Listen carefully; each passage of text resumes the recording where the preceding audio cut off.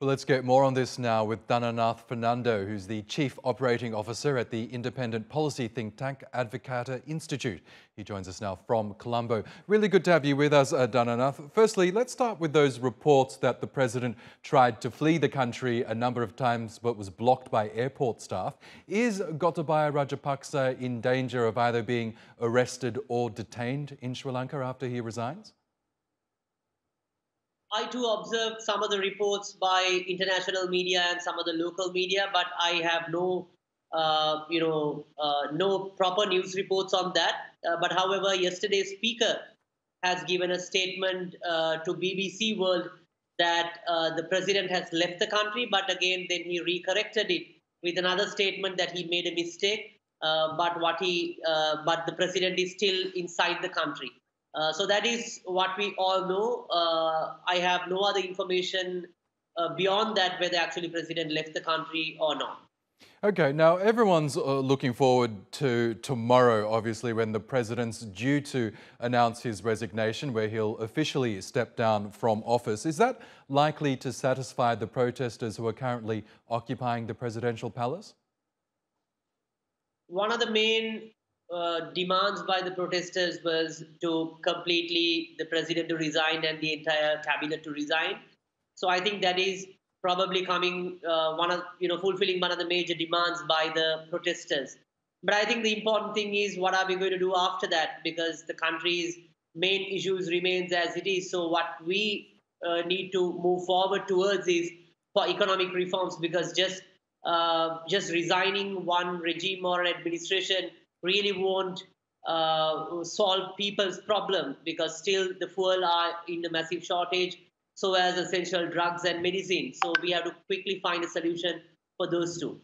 That's right, and I understand that when Gotabaya Rajapaksa resigns, an all-party unity government will be formed in the interim, presumably before general elections. And the leader of the opposition, Sajith Premadasa, has put himself forward as president, or interim president at least. Can you tell us more about him? Is he likely to perhaps unify the country? Are protesters going to be happy if he's the new president, at least for the temporary meantime?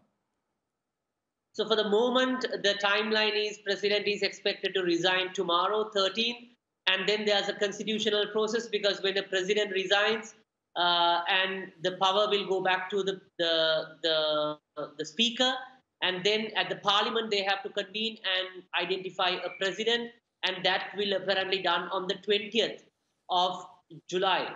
And at the moment, yes, the SJB leader Sajith Premadasa, he has been nominated by his party representatives as the presidential candidate. But what we see is all the other minority parties like the JVP led combined with NPP and other leaders are also stemming out as the presidential candidates. At the same time, the people who were at the Aragalaya or like the community protest, they have also submitted like an agreement to all political parties that to agree with their demands in moving forward.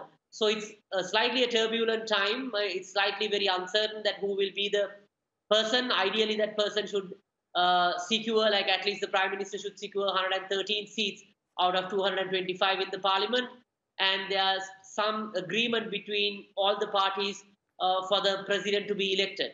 So it's not very clear at the moment. I think everyone is going through discussions to put their proposals forward and to become the President.